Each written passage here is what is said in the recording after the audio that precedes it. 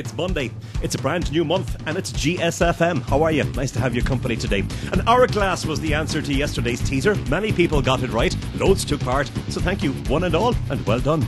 It's the 1st of November, and on this day, back in 1512, Michelangelo's paintings on the ceiling of the Sistine Chapel were first exhibited to the public. In 1884, marks the founding of the Gaelic Athletic Association, the GAA.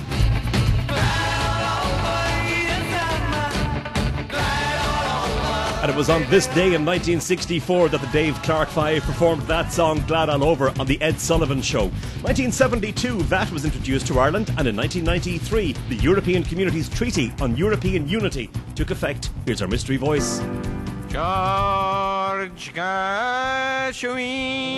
It's an unusual one. It's not Sean O'Shea. That's the only guess we've had on it so far from a number of people. It's not Sean O'Shea. Take a listen.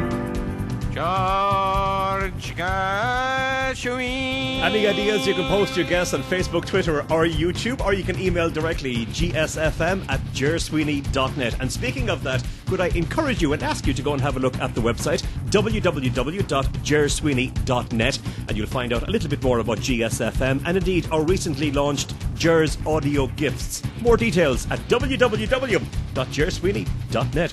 Bill Anderson was born on this day in 1937. You can do magic. You can have anything that you desire. That's America. Dan Peake from America, born on this day in 1950. Ronald Bell of Kool and the Gang in 1951. Lyle Lovett in 1957. And Sophie B. Hawkins, 1967.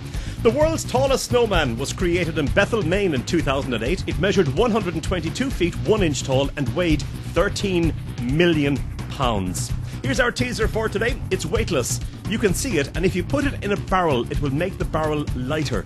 What is it? We'll tell you tomorrow on GSFM. Don't forget to check out www.gersweeney.net. We'll see you soon. Thank you. Bye-bye.